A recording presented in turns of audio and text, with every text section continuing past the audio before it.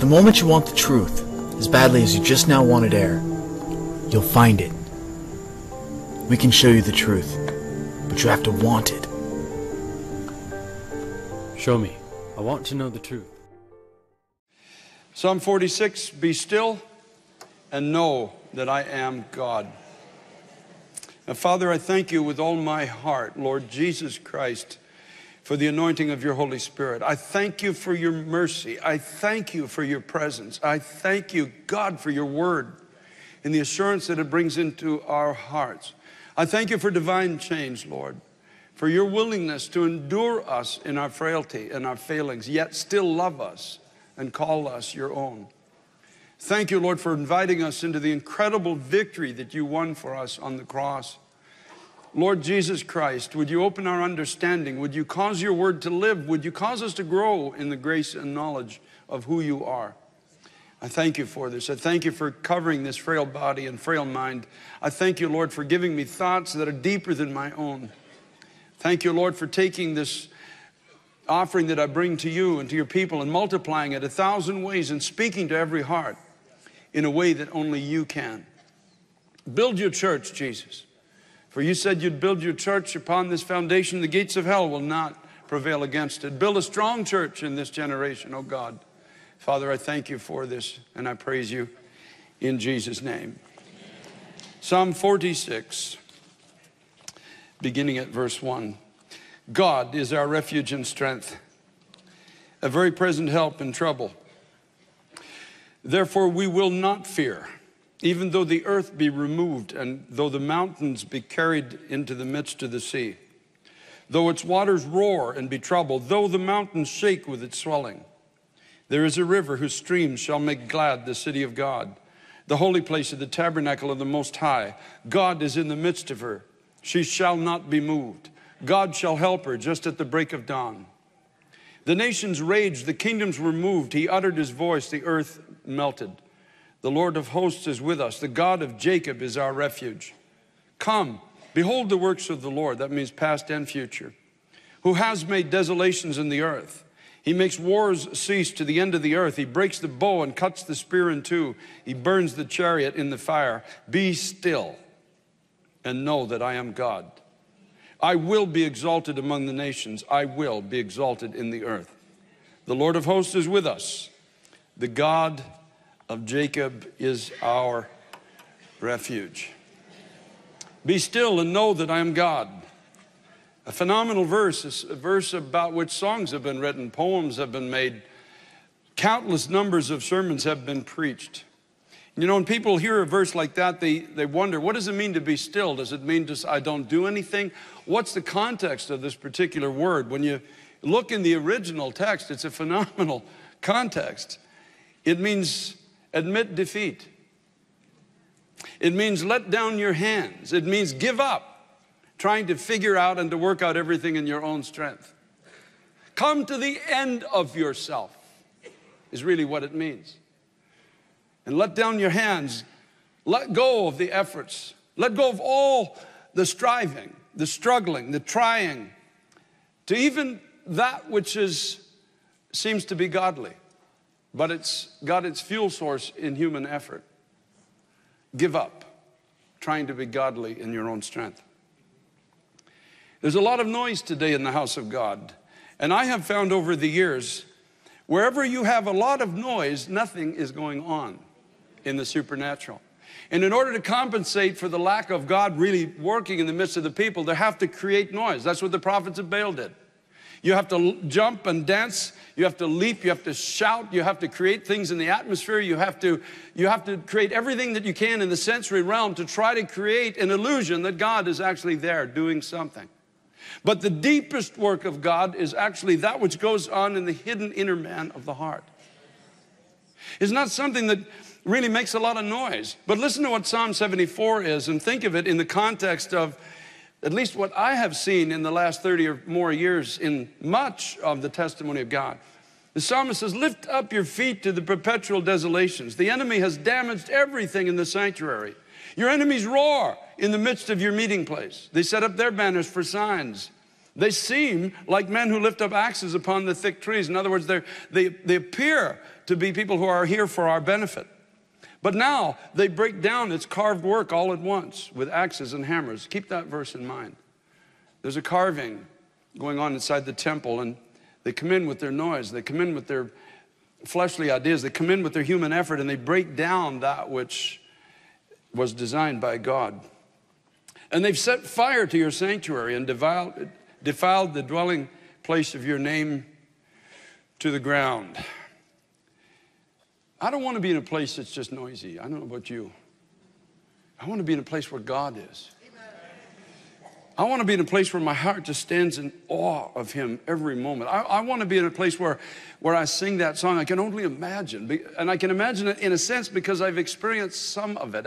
A foretaste of glory divine, as the scripture says. I've been touched by the presence of God. It's created this insatiable hunger in my heart for more.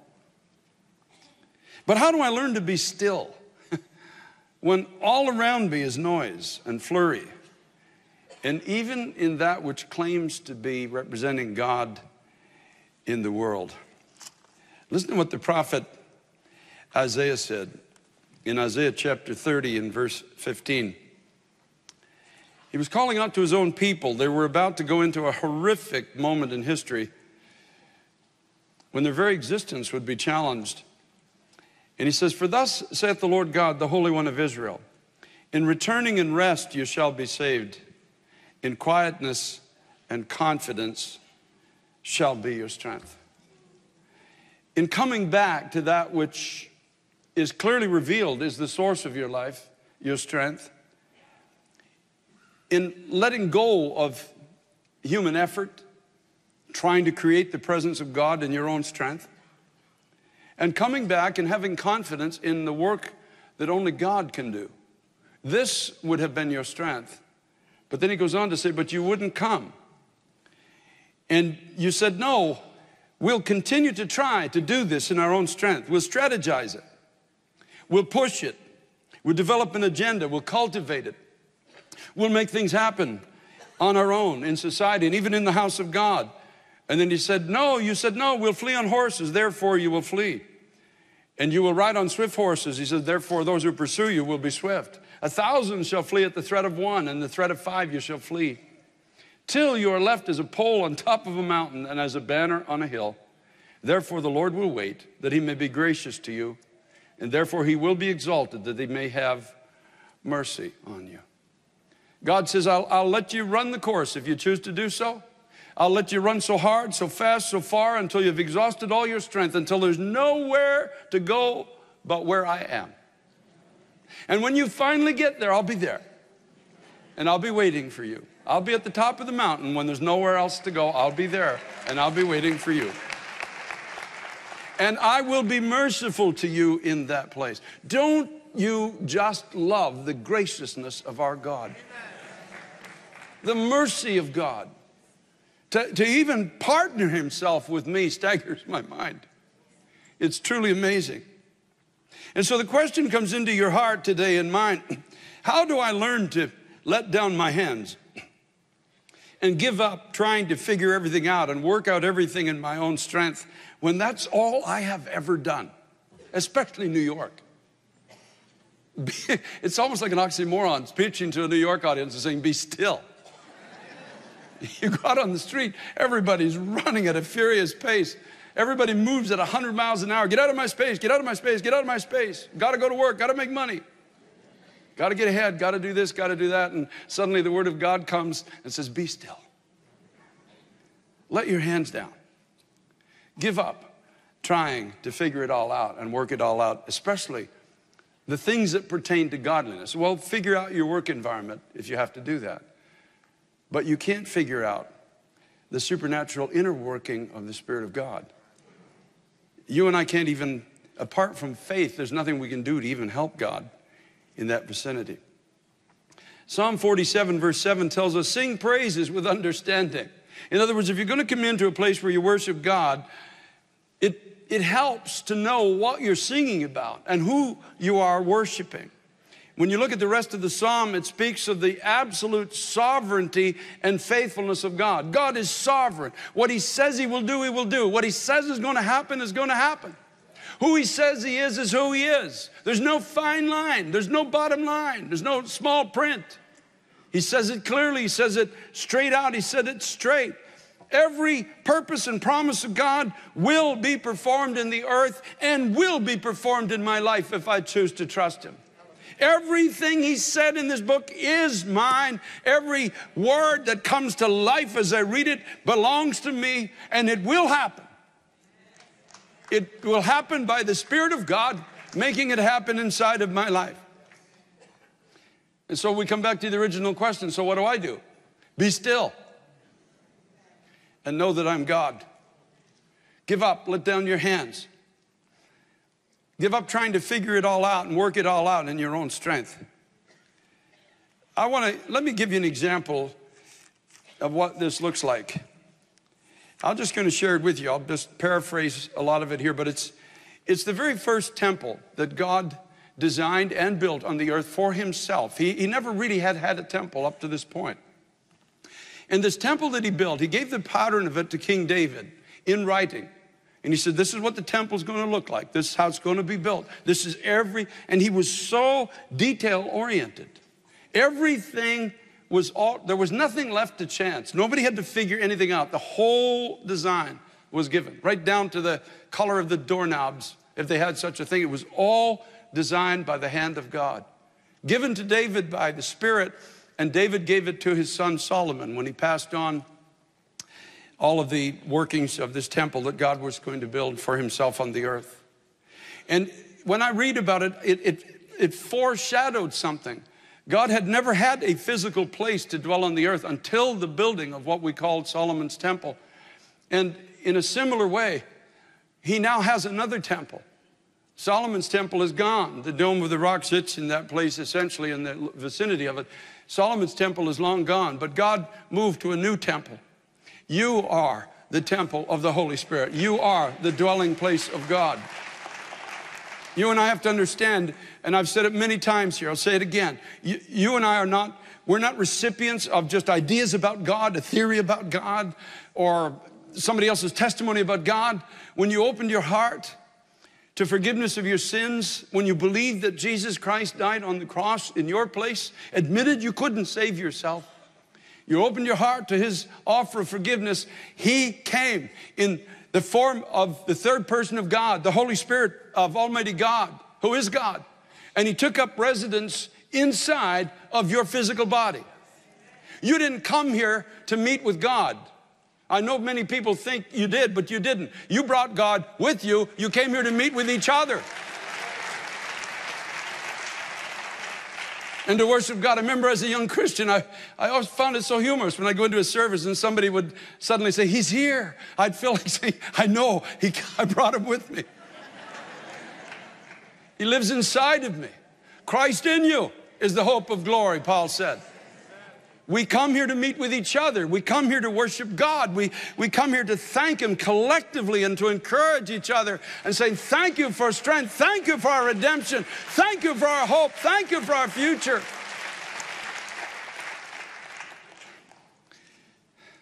Now in 1 Kings chapter 6, when they began to build this temple, verse 7 it says, and the temple, when it was being built, was built with stone finished at the quarry. And so that no hammer or chisel or any iron tool was heard in the temple while it was being built. This is a phenomenal illustration. In other words, all the hammering was going on in the mountain. But from the mountain were brought foundation stones and stones to build this temple. And when they were designed in the mountain, all the hammering took place in the mountain. And I think about Calvary, the hammer coming down on the nails and the hands and the feet of Jesus Christ, the Son of God. All the hammering was done in the mountain. All the work was done there. And out of that mountain, when you came to Christ, came wonderful stones of a new foundation for your life. I thank God for that. The Bible says that if you're in Christ, you become a new creation. That means the old foundation slowly and quietly slides out, and the new foundation slowly and quietly slides in. A new foundation built on the truth of God, built on the cornerstone of Christ, the testimony of the apostles and prophets of God, those that have walked before. I thank God for this with all my heart. There doesn't need to be noise inside the temple for God to work. Old things are carried out. Sometimes you don't even know until they're already gone. If you walk with God for any amount of time, you've obviously had those surprising moments. I've had those when you look back and say, wow, where did that go in my life? That was part of my life since I was a child, and then suddenly you realize it's gone. It left months ago. I didn't pray about it. I wasn't even thinking about it, but somehow that old stone just slid out and a brand new one came in, and I was placed on a new foundation. Thanks be to God. Thanks be to God. Thanks be to God. And it says in verse 9, so he built the temple and finished it and paneled the temple with beams and boards of cedar. Oh, thank God. That speaks to my heart about the cross.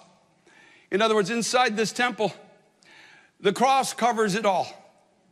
The cross covers my flaws, my failings, my frailties. Assuming that you are a genuine believer in Christ, my friend, you are growing in grace and in knowledge. And while you are growing, and while the building is going on, there's a cedar wood inside of you, the cross of Jesus Christ that covers all the flaws in your life. Covers your mistakes if you're a genuine believer. Think of it this way. If sin was imputed to you, in other words, sin was marked against you as a believer, you would be lost. At 2 o'clock, saved at 3, lost at 4, saved at 5, and you just hope you die at the right time on the clock. It's not a license to sin, but we can't run from the understanding that when you came to Christ, you and I make mistakes. We do things that the Bible will call sin. We are not doing it deliberately. Somebody cuts you off and suddenly a word comes out of your mouth, and don't tell me it's holy. You make a gesture that you shouldn't have made, and you put that on heaven's screen. It falls far short of the glory of God. But yet you're covered if you're a genuine believer in Christ. You're covered. The cross covers the inside of the temple. You can't be condemned. You have a righteousness given to you from God. The devil can't get through that to condemn you unless you let him. That's why the scripture says every tongue that rises against you in judgment, you shall condemn. This is the heritage of the servants of the Lord, and their rightness, their righteousness, their cleanness in the sight of God is given to us by Christ. It's not earned, it's not deserved, it's a gift of God, lest any one of us should begin to boast. Thank God for the covering of the cross. It pushes the devil's voice way beyond the outer court. He can't even get close to the temple. Because I know in my heart I'm a genuine child of God. I know in my heart God has put that inside of me to cry out, Abba, Father. I know it inside. Therefore, as a son or a daughter of God in your case, the devil can't condemn you when you've had a bad day. You clap like you almost believe that. Thank you, Jesus.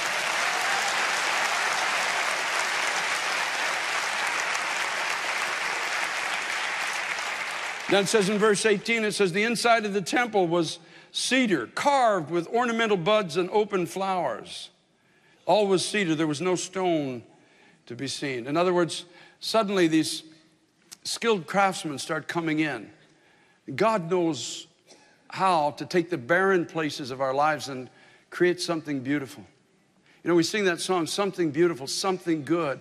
All my confusion he understood. All I had to offer him was brokenness and strife, but he made something beautiful of my life.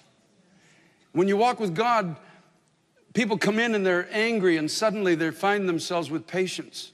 That beautiful flower of God's carving comes inside the temple. There's a skilled work going on inside the temple all the time. You don't necessarily hear it. You don't necessarily see it, but it is going on. Paul the apostle said, as we simply behold him, as we look at his victory, as we start to understand who he is, why he died, what he wants for us, that as we simply behold this graciousness of our God, we are changed from image to image and glory to glory, even as by the Spirit of the Lord. It doesn't require noise for this to happen. We read, we believe, And things supernaturally begin to happen inside. And before you know it, where there was barrenness, there's a flower garden. Remember, the psalmist said, they've come into the house of God, and they appeared to be with us, and they appeared to be craftsmen. But what they've done is they've destroyed this inner work of God with their noise, and with their roaring, and with their shouting of fire, and all the rest that they do. They've taken away this still, quiet confidence in God that is the real essence of Christian growth. You see, this is a supernatural life. This is not a natural life. I can't make myself holy, and neither can you. I can only yield my life to the one who does it within me. I can only read the promises and say, God, I believe you. That's why Jesus said, you know, there was a religious system of worship going on, probably the most God-defined in the world at that time. But Jesus made this profound statement. He said, it's not this kind of worship, neither at Jerusalem or wherever you've chosen, but God, the Father, is looking for people in spirit and in truth.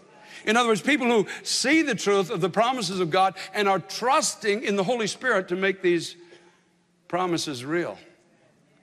Spirit and truth. I love to worship that way.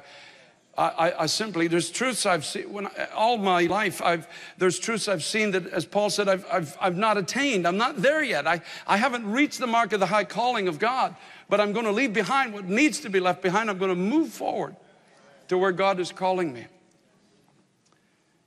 And I'm going to trust the Holy Spirit to be that master craftsman inside and carve a flower in this barren area of my temple.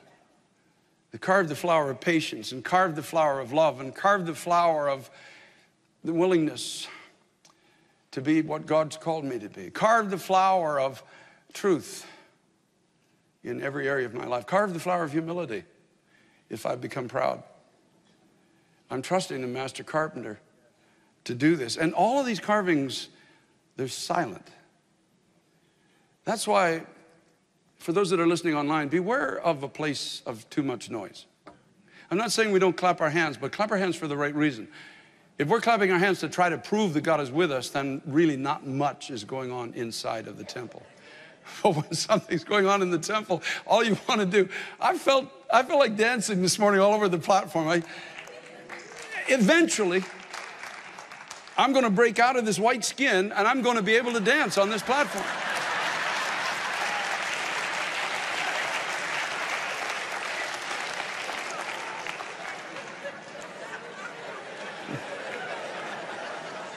Then verse 19 says, and he prepared the inner sanctuary inside the temple to set the ark of the covenant of the Lord there.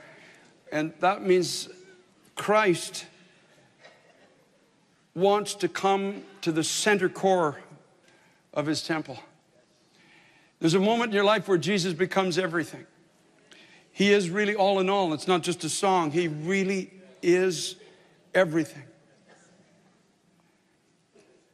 You get to the end of your days, or at least to the point where you can see it from where you are, and there's nothing but joy in your heart. There's nothing but life ahead. There's nothing but God's desire becoming intermingled with yours. Jesus comes to the center. And in verse 21 it says, and Solomon overlaid the inside of the temple with pure gold. And he stretched the gold chains across the front of the inner sanctuary and overlaid it with gold. In other words, if you and I will let Jesus do the work, we'll let the Holy Spirit inside of us do the work. On our part, we read the Word of God and we believe what we read. And we put one foot in front of the other by faith, believing that what I was yesterday, I will not be tomorrow. And what I am tomorrow, I will not be the next day. And what I will be the next day, I will not be the day after that. We put one foot in front of the other. And we say in our heart, I am done trying to change my own life. I am done trying to chart my own course. I'm done trying to change my own destiny. I'm done. I'm letting down my hands.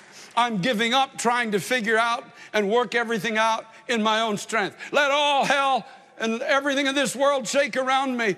It's not going to touch me anymore because God is my strength. He's become everything to me. And I know who He is. And I know, as Paul said, that He can keep in His hand everything I've entrusted to Him. I know He will not fail me. I know He will not forsake me. I know He's not ashamed of me in the midst of my struggles. I know it as much as I am known by Him. In 1 Kings chapter 10, the Queen of Sheba came. Now you have to understand, she had a kingdom as well as Solomon did. She had servants, craftsmen, cupbearers, a treasury. She had all of these things. But when she saw what God could do in comparison to the best efforts that men could perform, there was no more breath, which means there was no more resistance in her to what she was seeing. You see, there's a marked difference between well-intentioned people and spirit-led people. And you and I are called to be a testimony in our generation of what only God can do. Only God can do this. The church began that way with 120 people bursting out of an upper room, and all of the religion of the 3,000 that came to Christ that day and witnessed it, all of the religion, the accumulation of all that it offered them could not produce what they were seeing. They were seeing something divine. They were seeing something that only God could do. And that's what your life is to be. We are the Bible now that this generation is going to read. There won't be any Bibles in the hotels. If there still are in New York, there won't be shortly. All of these things are going to be eradicated. We're not going to be able to pray at public events. All of these rules and regulations will be in place. But there's one thing that this society can't do. They can't take the testimony of the living God outside of His temple.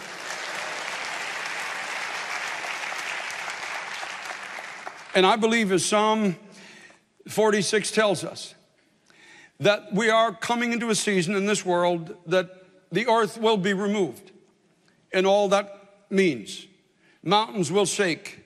Seas will roar. Societies will be troubled. Difficulty will be, no doubt, on every side as nations rage. Kingdoms are moved. That's why the scripture tells us, sanctify the Lord God in your hearts and be ready to give a defense to everyone who asks you a reason for the hope that is in you. Oh, yes, they're coming. Oh, yes, they're coming. They're coming by the hundreds, if not by the thousands. And when fear begins to break out, now there's a time of collective fear that may be coming our way, but there's times of individual fear that are here now. People who are afraid they're not going to make it till tomorrow, who are afraid that their families are not going to survive, who are afraid because maybe they got a diagnosis from a doctor that's not very good. There's a lot of fear all around us. But in the child of God, if we have been brought to the place that God wants us to go to, there is a confidence in the heart. Though we have to go through the same storms, we have to travel through the same waters, we have to live in the same society, we have to endure the same as those around us are having to endure. But if we have chosen to set God apart in our hearts and let Him be the Lord of our lives, people will come and say, tell me the reason why you have such hope in your speech, why you have such bounce in your step, and why there's such light in your eye and such kindness in your voice in the midst of the calamity, the social, physical, financial, moral calamity that we're living in today. Could you give me a reason for the hope that is in you? See, this is the testimony that's going to give hope to the people around us in the days ahead of us. But in order for that testimony to happen, we have to be still and know that He is God. I have a quiet confidence in my heart now that makes me want to dance. I have just quiet confidence that just doesn't go away. I hope you have it too, with all my heart. I hope you come to the place of just saying, I'm done. I'm even done trying to be godly in my own strength. I'm going to let God be God now. I'm going to invite you, Lord, to come into the center of your temple and bring in the craftsmen, bring in everything that needs to be inside of this temple, and let your name be glorified there. Remember, when that temple was complete, the glory came so powerfully that nobody could stand in its presence. All arguments failed.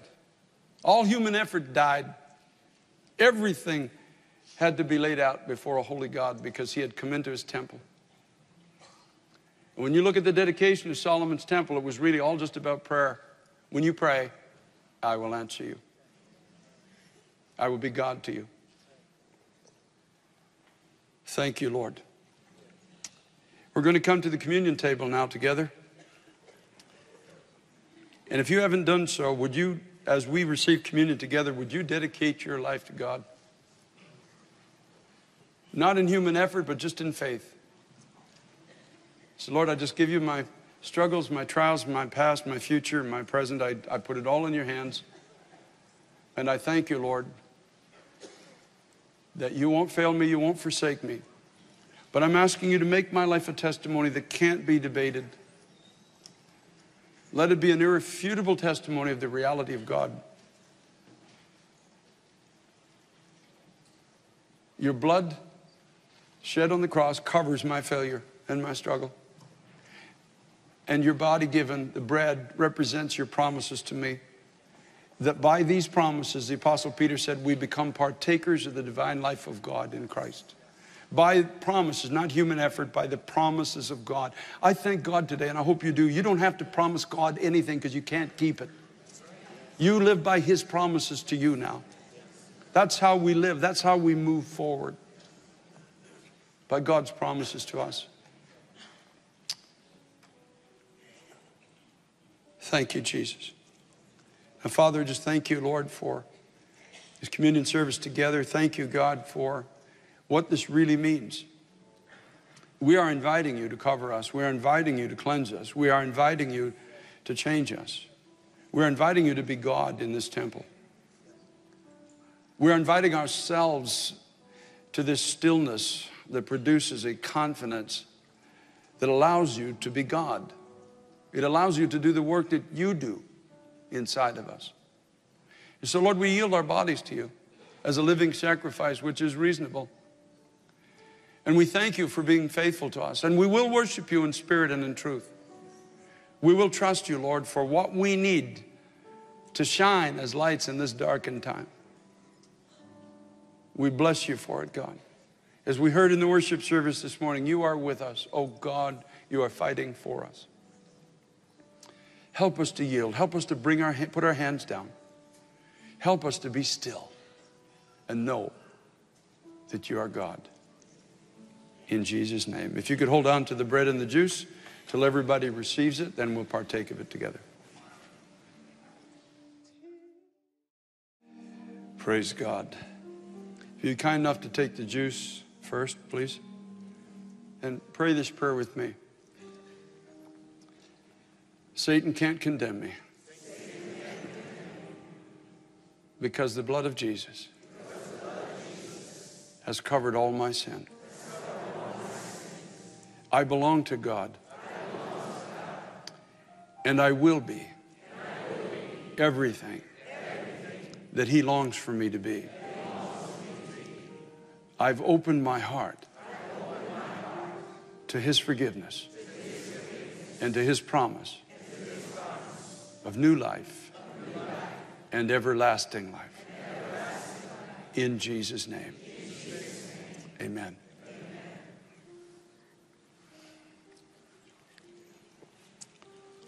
Hallelujah. Now, if you take the bread and say these words, Satan can't stop me.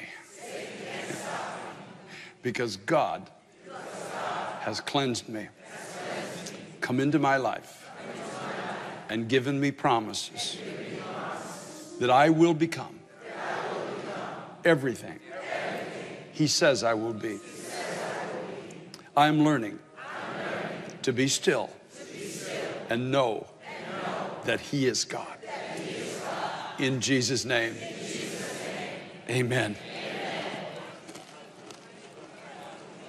Hallelujah.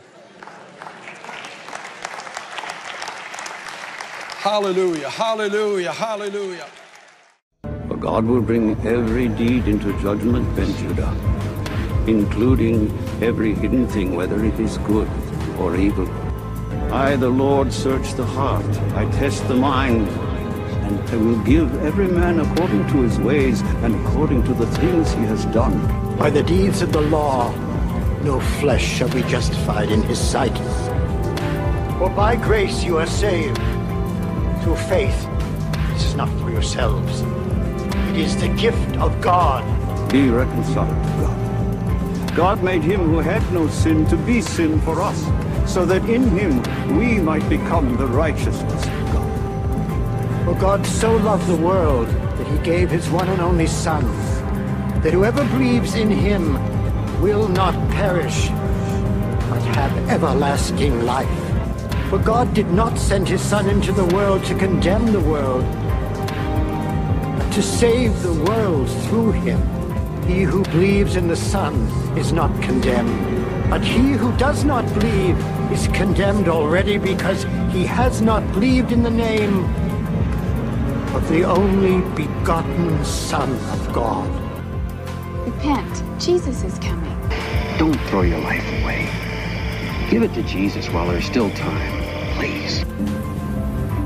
And he will hold us accountable. Time is running out. And I don't want you to go to hell. You have sinned against God, like I have. He calls us to love and obey him in everything we do. What we do in front of people, what we do in secret. Even down to what we think. God loves you. 2,000 years ago, he proved that. God became a man, Jesus Christ, and he suffered and died on the cross to save you. He literally died to take your punishment and my punishment upon himself so that we could be forgiven and set free.